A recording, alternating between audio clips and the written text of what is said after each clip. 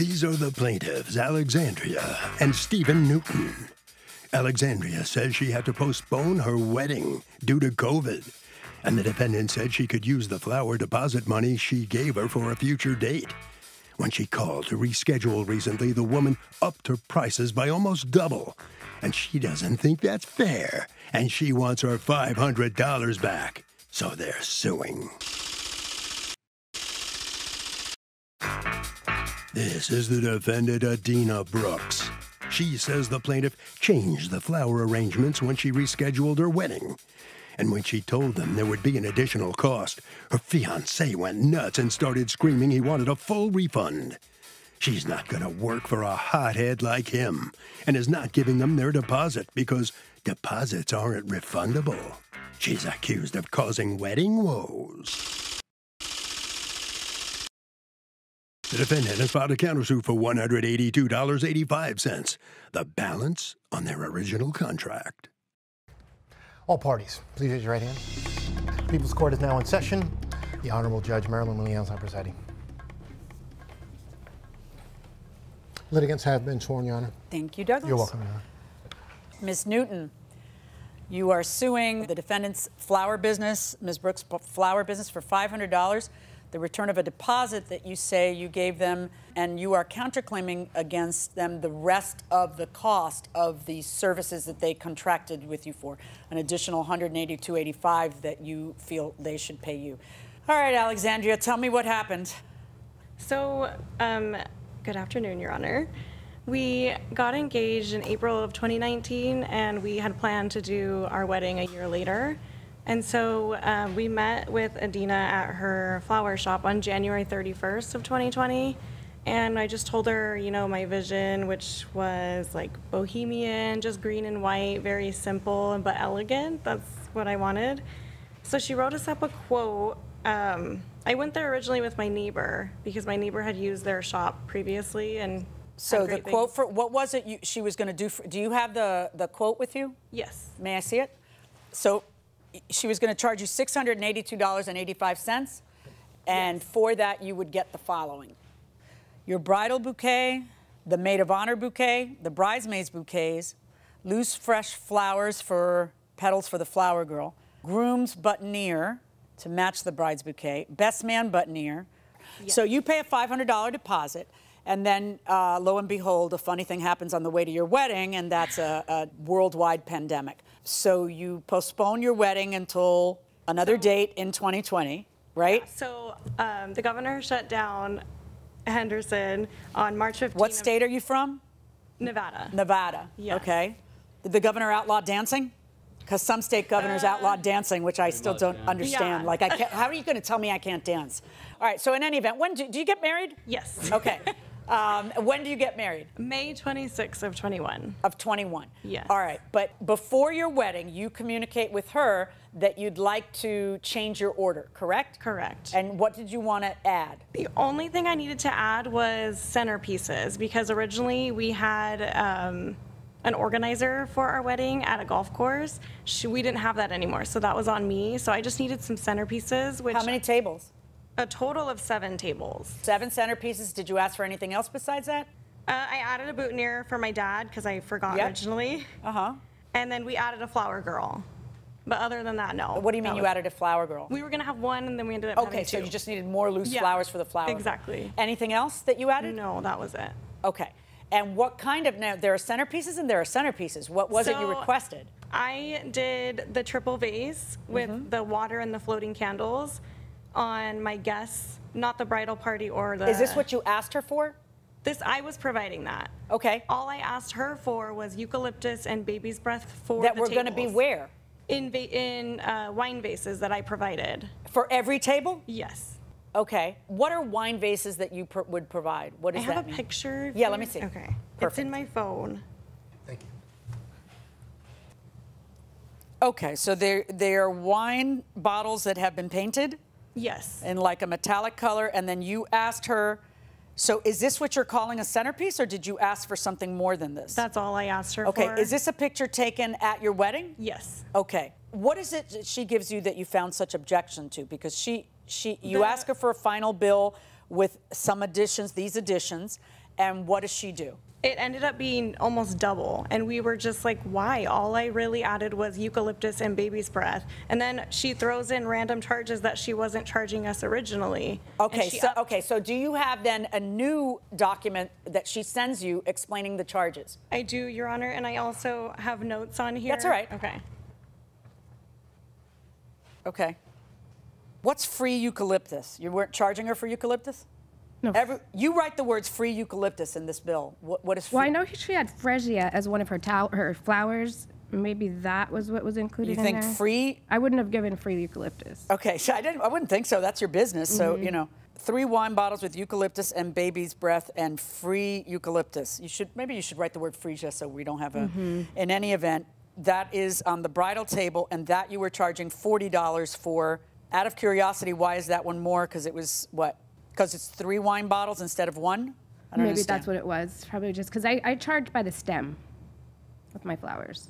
So that's how in my head, how it works. Okay, so it was originally $628, right, and something? 82, 85 cents. How did it get from $682 to $1119? Because there was also setup fees and delivery fees involved. So the setup fee now is $150 as opposed to? 25. Initially, I charged her just for a drop-off. And then the delivery fee is $60, but you weren't going to charge her that beforehand. They moved their venue to Boulder City, which is the neighboring town. So that's a whole different delivery. And then if I'm doing setup as well, I have to bring another employee. So that's why there's more fees. I'm not trying to, that's just normally they actually really got, if you look at the pricing on here, if you've ever paid for a wedding, it's very inexpensive. So you didn't like this quote. So the normal thing after that then becomes, okay, I'm not going to hire you to do the extra stuff because you liked the first quote, the one from 2 years ago. Yes. So why isn't that just what happens? Why don't, when she calls you, or when you find out that, you know, I'm not really, why don't you just tell her, never mind, let's just stick to the original contract? I needed centerpiece flowers. That's all I feel we really even added. I just don't understand how it became double. And I also have. Did you ever talk to her, or your husband was just yelling on the other? What happened with the husband? Yeah. What happened? After we received the final quote, we were both just like, oh my gosh, why is it almost double? And so we asked to meet again, and she preferred to just call us. So this was over the phone, and then she was going line by line, and Stephen just wasn't. What happened with Stephen? No, I want to hear about Stephen before. From me? Yeah, of course from you. So you're married now. You better get used to it. Go ahead. We're on speaker, and we're going over everything, and he's like, why is it this price? Why is it this price? Why are you doubling the price? Why? I have also a bridge quote from where we met up during, and she said $60 for setup, and on there it's $150. And for drop off, the venue is way closer than our original venue.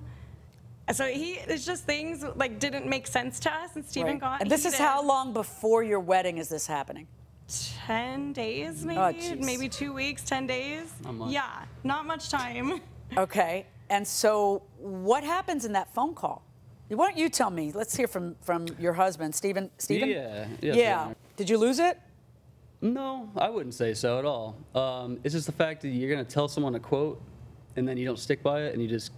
Well, no. What you guys keep saying that, but that's not true. She didn't change the original quote. Why do you keep saying that? She just was charging a lot for your extras, right? But didn't explain that. It's just the price went from A to B. It got explained because this is the same. First of all, she doesn't need to explain the stuff that's the same is the same. You can see she's only charging $16 for the extra boutonniere you forgot. That's completely fair. And then the stuff that you added besides a boutonniere, this is what she wants to charge, and you feel it's too much. I get that, but why don't you just then stay with your original deal and go buy eucalyptus at a flower shop? And there was a lot of lack of communication. No, there's a lot of communication. I think there's extra communication is what happens. So tell me, what's the communication that's happening? You know, I think initially the break in communication happened because of the whole pandemic thing. Initially, when I met with Allie and her neighbor's a regular customer of mine, they made the appointment, and I worked with her. I actually gave her pricing as a reflection of. No, it's really good pricing. Neighbor. I agree with you. Yeah, her neighbor was a regular customer, so I, out of respect for them, and changing the date and all that, they're not the only, bride that I had that we had to do that. So I I worked with them. I worked with all my brides during that. Like, who wouldn't have done that? No, that's fine. And then you give her the quote for the extra thing she's asked for. and She doesn't like your quote.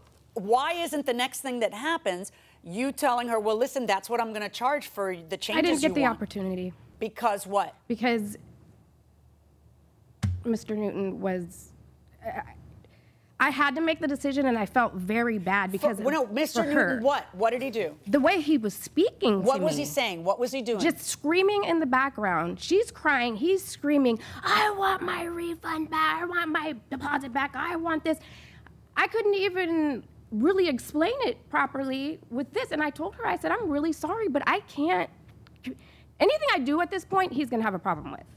So, and to have somebody speaking to me that way, I'm a business owner. I can refuse service to anybody. And we're all in this, and I don't like to see a bride go without, but at the end of the day, I can't have anyone talking to me. So what'd you say? What'd you say to him? I couldn't talk to him anymore. He's on speaker. I never was on the phone with him. Okay. So what'd you say to her? I told her that I couldn't work with it. And then I told her, well, I'll do the ceremony flowers if we can get him to calm down, because she said he just needs to calm down. And then after he kept going on, I said, I'm really sorry, I can't. Did you mention that returning the deposit? Yeah. Okay. So you told them, I'm going to return your deposit. Yeah, but there was more after your that. bookkeeper sent an email. Yes. And you authorized that email because the did. bookkeeper doesn't just, when I she's did. paid to add and subtract, she's not going to send an email that's not authorized by you. And in that email, you tell them, I am not going to do, when did you send that email? What date? On June 3rd. Okay, but the wedding had already passed. No. When was the their wedding, yeah, I hadn't spoken to them since before that. So yeah, Okay, June 3rd. So on the phone call is when you say, I'm going to return your money, I don't want anything to do I don't with know if I said that on that phone call, because we've had many conversations or interactions. Okay, before her wedding you said that though, right? I don't know if it was before the wedding. Well, then, when you tell them I'm not working for you, why would you keep the deposit? If you decide, which you have the perfect right, that you're not going to be talked to that way, and you say, you know what, I can't work with you now. You must have said, I'm returning your deposit, because I know in an email a few days after her wedding, you say, I'm returning your deposit, we will not work with you, our employees will not be talked to the way he, blah, blah, blah. So you say all those things. So I think you probably did say it in that phone call. According to you guys, what does she say in that phone call? Your Honor, she asked me what I wanted to do, if I wanted to move forward with the new quote or if I wanted a refund. And at that point, I said I would like the refund. Without having found another florist? You didn't even say, let me think about it and see if you could get another florist? It wouldn't have been good communication. That was not working. No. Right. Things had gone sour. Right. What was he saying to her? He was just angry with the pricing. Okay. So on that phone call, she tells you, I'm going to return your $500. Correct. Which is consistent with the texts, the emails that come afterwards that say, we're not going to have anything to do with you, we're returning your $500. Did you ever return the $500? No. Okay. And that's why we're here. Mm-hmm. So why, if you said you weren't going to work for them and you were going to return the $500 because you weren't going to work with anybody talking to you that way, why didn't you then do what you said you'd do, which is return $500? In the wedding world, canceling an event 10 days prior, when we book weddings... They didn't cancel the event, you did. I didn't cancel the event. He told me he wanted his money back and he was not working with me. Right, I understand. I never said I wanted to move forward. You said, fine, I'll give you your money back and you won't work with me. And then based on that, they hired another florist rather than having you do the original contract, which is what I would expect to flow from this. You want these things, this is what I'm charging, I'm not going to charge you less, so, whatever. But if you agree to let them out and you agree that you're going to return the deposit, and based on that, they go out and hire another florist rather than getting their $500 worth out of you, okay, because you said you'd return the $500 on a $600 contract, then how do you think that we're going to get to court and that I'm not going to order you to return the $500? I agree. Well, then why am I here if you agree? Because you know that's going to happen. You have to know. And instead, what happens is you file a counterclaim for $182. Because that goes back to what I was saying before. In my industry, when people put a deposit down, that's holding your date. I no longer can take another bride for that date. Or, I have a certain amount that I can take. And I lost out on that. No, and I get it. And I worked with them. I get it. I let them change twice. I get it. Because I've had a lot of litigation from vendors during, all the sweethearts who wanted to get married in 2020. And I've had a lot of vendor litigation where the vendor said, no, that was your date. And the vendors haven't done well. Because if you can't, you get hired to make flowers for a party that can't happen by law, then, Right. but I get it. So you guys have ended up eating a lot of COVID. Yeah. And it's put a lot of people out of business. I understand all that. I have a different situation with you, though, because we're past that. Mm-hmm. You had given them a new date. Everything was fine. The problem was that Mr. Newton spoke to you in a way that you didn't want to be spoken to. And you made a decision. You know what? Fine. I'll return your money, go somewhere else because I'm not doing business with you, which you have every right to do. But you did it. You did it, and then you didn't send the 500, and that's the problem. They go out and you hired another florist. Correct. Everything good? Yes. How much did the other florist charge you? I noticed that the florist didn't do the other florist didn't do centerpieces, right? She just gave us flowers. Right. Okay. And how much did you pay the other florist? $900 total. Oh, you know, if she had said to you, listen, we'll pay you $900 if you just give us the flowers, you don't have to do any setup or anything else, would you have done that? Yes. Yeah. Look at that. The extra fees were the setup. Right. There's the lack of communication. See, here's the thing. Stab one, let her handle in the future. I'm going to tell you this because this is a dynamic between my husband and I. No, it's the opposite is the dynamic between my husband and I. Literally the opposite. I am you, he is her. See what you can figure out with honey and then come in for the kill. All right? You and I come in later for the kill. But if you start with a murderous objective, you are not going to get anywhere. All right. A lot of heartache, a few lessons. You have to return the $500. You don't get any money on your counterclaim. Verdict for the plaintiffs in the amount of the $500. Good luck, Thank you, Your everybody. Honor. Thank you. So the plaintiffs have prevailed. They're going to get their $500 back. Ms. Brooks, let me just ask you, number one, did you really think you weren't going to have to pay them that $500? No. I agree with the ruling. I mean, you can't be surprised that they sued you for it. You said you'd give it back, then you didn't. So finally they sue you. And here you are in court, and the judge says, yeah, you got paid. Mm-hmm. No shock, right? No. All right. Would you do this again if it were the same situation? No. All right. Thank you very much. All right. Thank you. All right. Mr. and Ms. Newton are the plaintiffs.